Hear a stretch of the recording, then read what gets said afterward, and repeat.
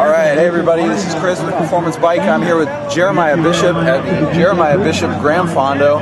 Jeremiah, tell us just real briefly about the day and how do you feel about the event?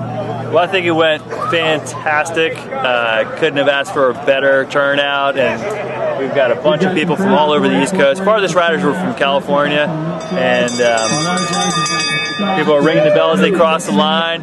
We've got a little pomp and circumstance, a little Alpine flavor here with our international flags, our European ride snacks, and we're hoping to do something a little bit different here, and I think we've succeeded. What do you think? Yeah, oh yeah, it was a great event. And so this is... Do your legs hurt? Is a big question. That's what I want to know. I could have done another 10 miles. He said I should make. He said he thinks I should make it harder. I think no. If you talk to most of the people, I talked to the guy who won the first KOM, my buddy Keck Baker, best all-around rider in Virginia.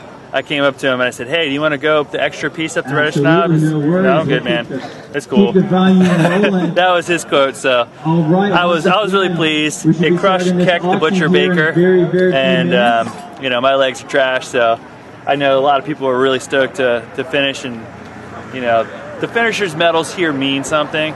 You know, there are definitely some easier events out there, but this is not one of those. This is really an accomplishment, and we've had some glowing praise, and I think the best praise is from the people who didn't finish.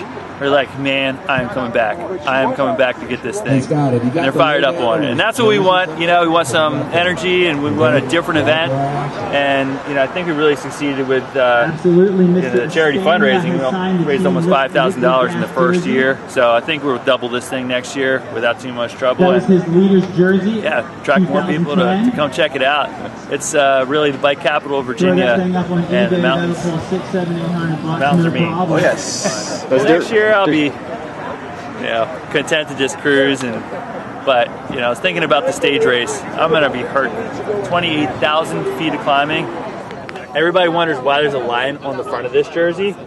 It's because you will feel like you conquered a lion with your bare hands if you finish this race, you know, in any respectable time. And you know, that's something to look forward to. I'm pumped on it, and the Alpine Loop hopefully will be good training. I'm going to have to get off my feet in the next 48 hours to make it happen, but, you know.